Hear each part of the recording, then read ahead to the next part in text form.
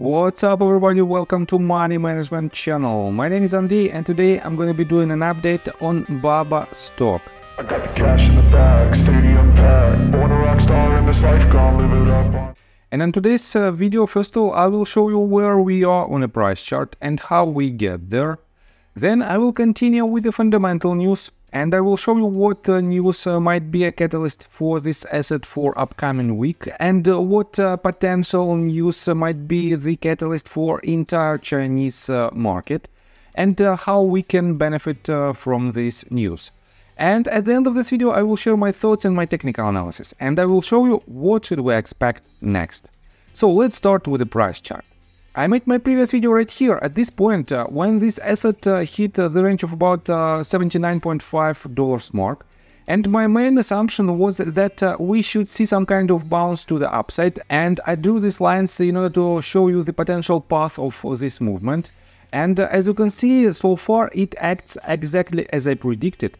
And on top of that, in my previous video, I've told you that we shouldn't break the bottom of its swing low that was set back in May of this year, and it is the range of about $78 mark.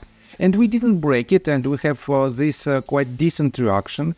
Definitely, I don't see the volume that might be sufficient for the confirmation of the next potential leg to the upside. But in everything I will show you in just several minutes in my technical analysis. And for now, let's continue with the fundamental news. If you take a look in the search results regarding BABA stock in Google, definitely you will not find a lot of news so far, a lot of recent news that might be the catalyst for this asset. One of them is this one. It was published by Forbes just 3 days ago, and it's titled "Asia holds investment potential despite tensions. Slowing China growth, Alibaba chairman Zhou Cai." And let me quote you this. Slower economic growth in China and heightened worldwide concerns about security shouldn't lead investors to overlook the potential of the Asia region, Alibaba chairman Zhou Cai said in discussion organized by the Asia Society in New York on Thursday. Asia is a big place, Cai said in the vast varied content, but I think a lot of the cultures in Asia are quite similar in that people are industrious and these economies have provided very high levels of education to the population. He continued, "The question you should ask investors is, do you want to bet against people in Asia?" And I have to say that this entire article shows the opinion of Zhou Cai, the CEO of Alibaba, regarding the entire situation in China. And he didn't say much about the BABA's potential, and that is why we have to be very cautious with this news. Let me show you some details from institutional investors list.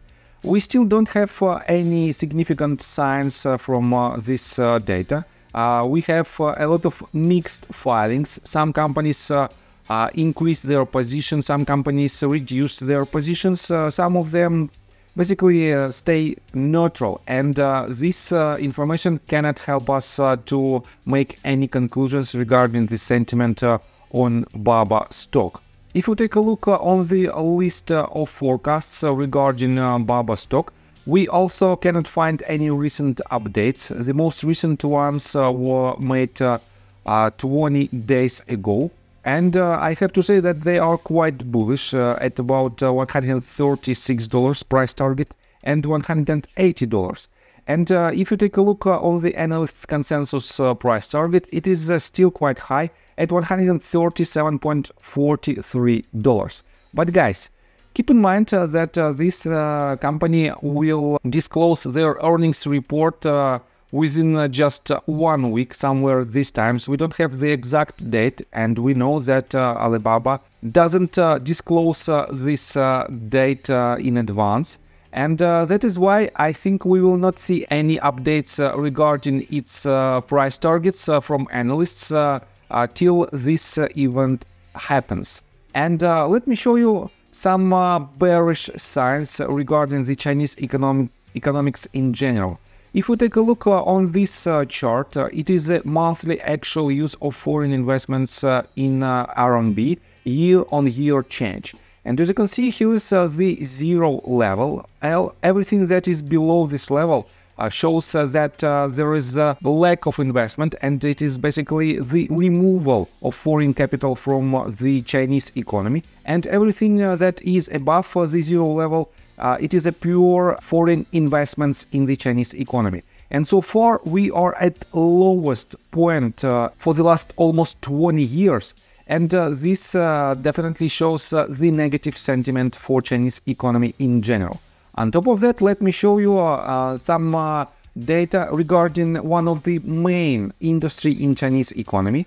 And it is the construction activity since 2009. And here you can see the black dotted line is the current cumulative floor space of real estate, square meters in billions. And purple dotted line is the median range, and so far we are 60% below of the median line, and this means Chinese real estate industry is under the pressure, huge pressure, and it is basically collapsing right now. We know the problem of Evergrande and other major developers, real estate developers in China. And let me remind you that real estate industry is the biggest industry, is the biggest contributor to the Chinese economy. And it costs for now more than $60 trillion. And so far we have these quite scary numbers, and this means the entire Chinese economy is experiencing a huge problems. That is why we have to be very cautious with any position on any Chinese stocks. And that is why let's continue with the technical analysis, and I will show you all details in just several minutes. And before we dive deep into all of this, please hit the like button, subscribe to my channel, and share this video with your friends and family. So, what should we expect next? As you can see, if I zoom into this latest price action, you can see that we have several waves. And on the one hand, we might have, this is our first wave of retracement from the top to the bottom, and in this case, the retracement should be to the upside. Then we have to see some kind of movement to the downside, and the next leg that might hit some higher targets. And if we'll have a confirmation of this movement with the support of volume, definitely we might make a conclusion that this point might be the swing low for entire asset. And let me zoom out again, and let me show you what can we see on a slightly bigger picture. If I connect these several tops, as you can see, we have a perfect range of resistance, and this asset already hit it, and it has some kind of reaction. And if this range will be broken, and definitely if the next swing high will be broken as well, we might conclude that this asset is at least in a medium-term bull trend. But on the other side, if this asset will bounce to the downside and break this bottom, the $79.10 mark, we shouldn't, let me zoom out to the 2 hours time frame, we shouldn't break this bottom. It is about $78.5 mark, and if it breaks it, we might see much lower price action and longer consolidation phase. And guys, as for me, I think we will see the retracement again to the downside. I don't think that we might break this range of support in upcoming week. But when they disclose their earnings report at the end of this week or at the beginning of the next one, and if the results will be positive, definitely we will see this breakout above this range. And if you are risky enough, you definitely can accumulate your position, and you have to set your stop loss orders depending on your risk tolerance. And with this case, you will be able to catch the entire movement to the upside. Otherwise, just wait for more confirmation. First of all, the first confirmation will be the breakout above this range of resistance. Second one, the confirmation of volume. It should show us that this breakout was with the support of the higher volume. And on the next retracement, without the breakout below the previous swing low, we should see a trend reversal. And if it happens, definitely it will reduce the upside potential, upside profit, but it will reduce the risks as well. And I think that's all information that I want to provide you. If you like my video, please hit the like button and subscribe to my channel with notification bell. And see you guys and girls next time. Bye. I got the cash in the bag, stadium packed. Born a rock star in this life, gonna live it up on the attack. Baby, I'm bad. I just